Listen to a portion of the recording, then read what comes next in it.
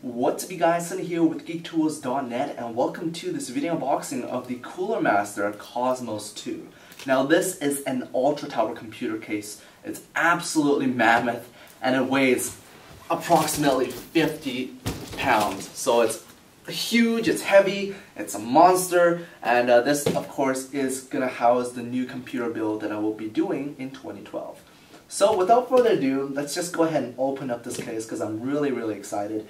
All the details are down here of all the features and whatnots of the case. I'll go through all that in my video review and also after I do my overview after I open up the box. So yeah, let's go ahead and open it. I'm just gonna get my knife here. Now obviously I am an enthusiast. This is a very expensive case. No one really expects any normal average person to buy a case like this. But yeah, I'm gonna be having water cooling loops and 4 graphics cards and whatnot. So this case will fit me really well. It's packed in there fairly nicely. The foam isn't the greatest. It's not the thickest foam I've ever seen, but it is nice. Take the foam bits out. And quick installation guide and instruction manuals. It's all here. Nice pictures. I do apologize if the audio quality is really crap because the camera is so far away. It's nice that the case actually includes 2 handles for you, so you can lift the case out. That's quite convenient because it's just so damn heavy. Here I go. Oh, God. Ow, my back. Okay. Ow. That hurt. But yeah, this thing. Either it's a safety hazard or I don't know what it is, but it's just mammoth. It's huge. Okay, let's take the plastic off here. Wow, that is beautiful. That is absolutely gorgeous. You can see the 2 metal bars up top here. Just rip the little protective sleeving off.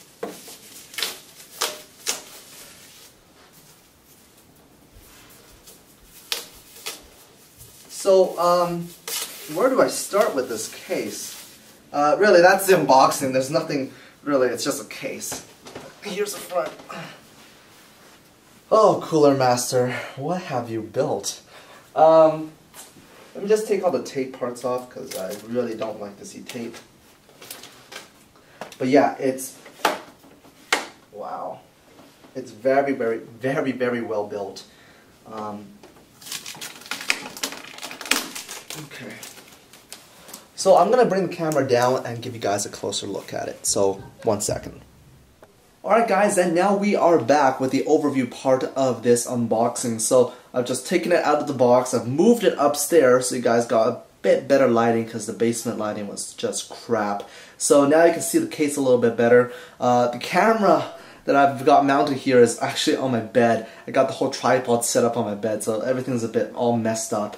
But even if it's on my bed, I still can't get the damn case in shot. So you gotta kind of bear with me here as I try to, move things around, and I'm really scared of the desk breaking. It's sitting here. Let me show you guys. It's sitting on a freaking glass desk, and this thing weighs approximately 50 pounds. So I am very nervous. My heart is pounding, and if anything happens, I got a backup desk downstairs, so it's not too bad. So, anyways, here is the Cosmos 2 from Coolermaster sitting up right here. On the front, we've got some I/O ports. We got the audio in and out, eSATA, 2 super speed USB 3.0s, and 4 additional 2.0s, USB 2.0s, of course. On the top here, I'm just going to try to tilt it. Okay, I'm not going to try. I'm actually going to try to move the camera instead. Here we go. Bear with me here. On the top here, we do have a little sliding panel, which is very nice. And I am able to get access to the power button, the reset. Oh, is that reset? Yes, it is. That's a reset button. And we have a multi-fan controller up here. So I am able to control all my hard drive fans, let's say GPU fan, LEDs, front and top fans right from up here. And there is a little speaker built in here, so if I push the button it's gonna like beep and tell me what preset it is on, so that's nice. In the front here, as I badly maneuver my camera, We have the little door here. This is really nice. So it's held on by magnets. So just push that. That slowly comes down, revealing the 5¼ inch drive bays. I'm just going to push it down a little faster. It also has 2 hot swap bays down here. Really nice looking hot swap bays. High quality stuff. And the case is tipping. Oh my gosh. I'm so scared. Okay. And we do have the front bay covers to protect the 5¼ inch drive bays. So just slide that back up. Obviously here we have some perforated area here, so I can install fans behind it. I could just easily pull this thing off. Well, since it's on a desk, it's kind of hard to do that, but okay, the desk is moving, I'm not going to do it. But yeah, this part comes off, and there is a fan filter on the back here, so you can clean it, and that's all good. There is a 140, either a 140 or 200 millimeter fan behind this mesh, and there is an additional location for you to install a 120, I believe. This is not a review, by the way, this is just an overview, just checking everything out. Oh, so much stuff to go through here. I'm going to get to the top a little bit later, and let me go ahead and open up these side panels here. Okay, as the camera focuses. As you can see, the side panels are perforated to allow air to go through, and also you can add additional fans under this panel here. You can add 2 120s. Over there is a special place where you can mount radiators and hard drives. I'll show you that in a second. Now the doors are actually quite interesting. They're on a hinge, and to open it, there's no screws. You just push a button, the door pops out, and then you just swing them open. Now once again, they're on a hinge, so yeah, it's really quite cool. Nice and sturdy. And these I could just pop them off, lift, and they come off. My room is extremely messy, I do apologize. There's just computer stuff everywhere. Inside the case, now I'm going to move the lighting a little bit, just hold on a second. Alright guys, now let's check out the inside of the Cosmos 2. Now there's a lot to go over, so bear with me for a sec.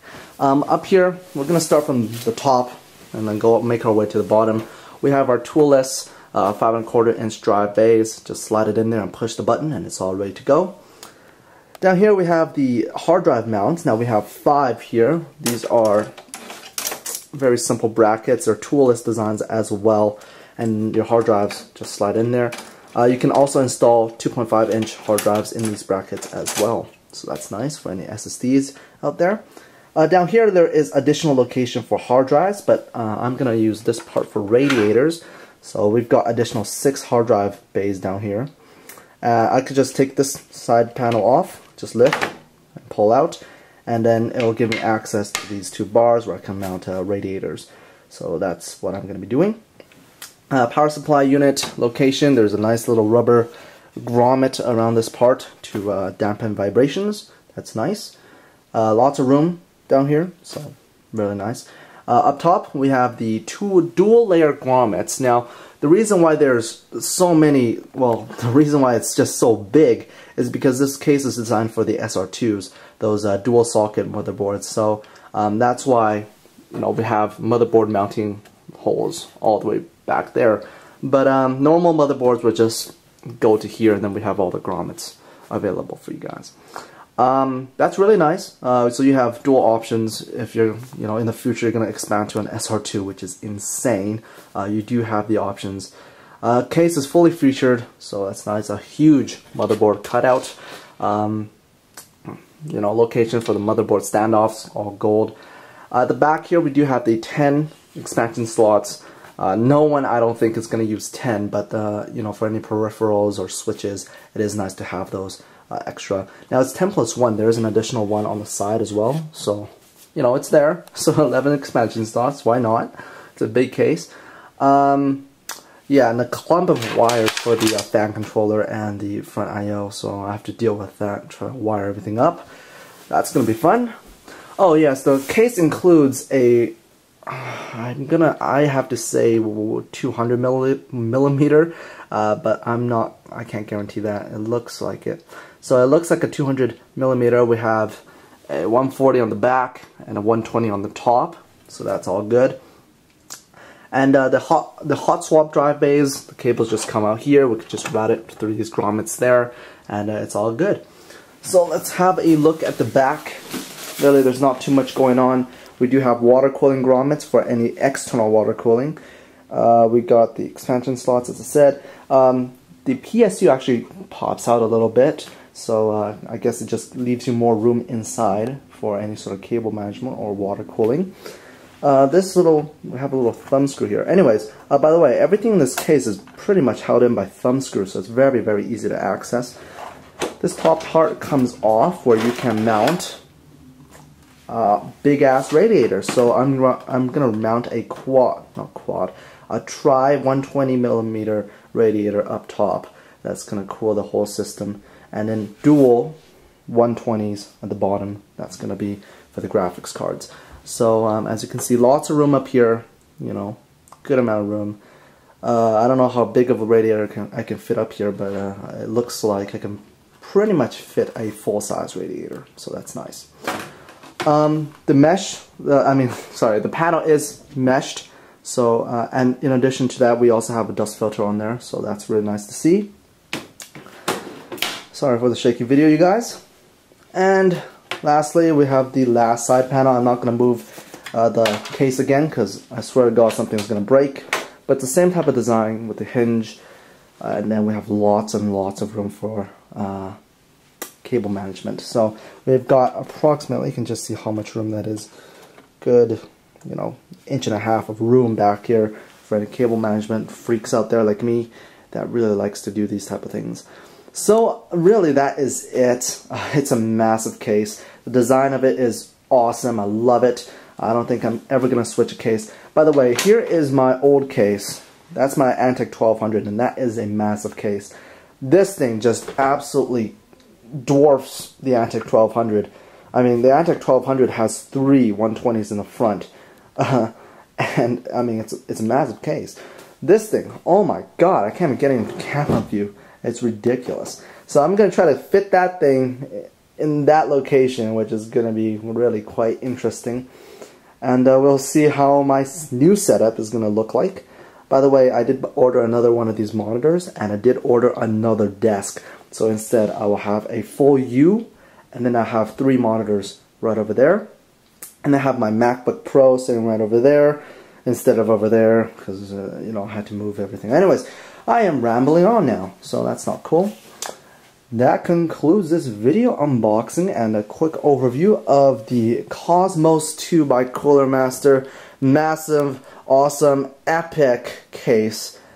And that's pretty much it, you guys. I hope you guys are having a great day. Diplomas for me are coming up. I'm very, very nervous. Please wish me a luck down in the video description, and it's all good. So I'll talk to you guys in my next video. Thanks for watching, and have a great day. Peace out.